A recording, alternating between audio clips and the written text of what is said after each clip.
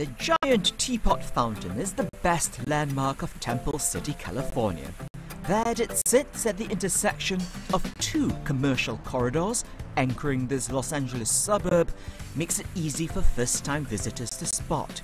And the visitors do come, eager to taste the concoctions of a Beijing chef creating intrigue in a highly competitive market. For Bistro Nars is LA County's very own Chinese restaurant with a Michelin star.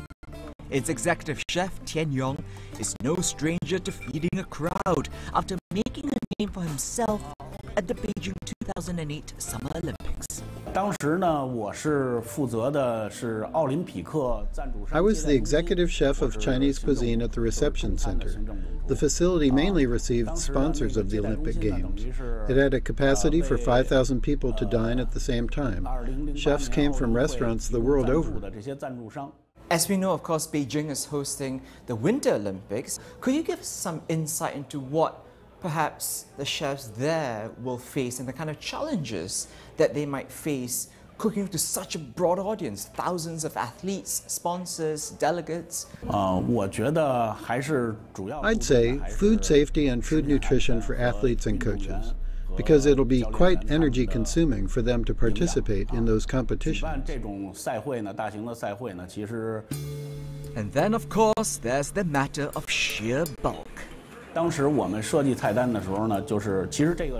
the menu for the 2008 Games was a complicated process. Service time was from 6 a.m. to 2 a.m. with no breaks.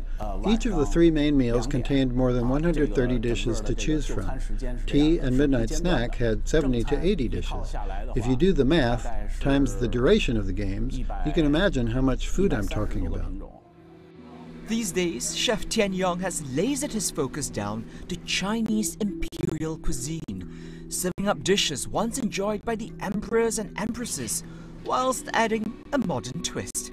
Among the headliners, lightly seasoned steamed okra, crunchy golden shrimp, the regal emperor's jar soup, and an octuplet of popular Beijing snacks curated into Nars Assorted 8.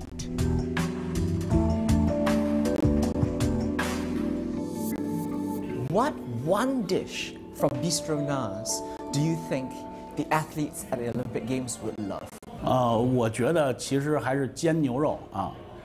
I would recommend fried beef. Beef contains low fat and high protein. That's especially the case for Angus beef here in America. It's the best food ingredient for athletes. Not one to rest on his laurels, Chef Tian Yong is aiming for the stars, perhaps a second or third Michelin, all the while guided by a simple principle. I want to focus on differentiation. There are a lot more dishes and cuisines in China that haven't been introduced to the world.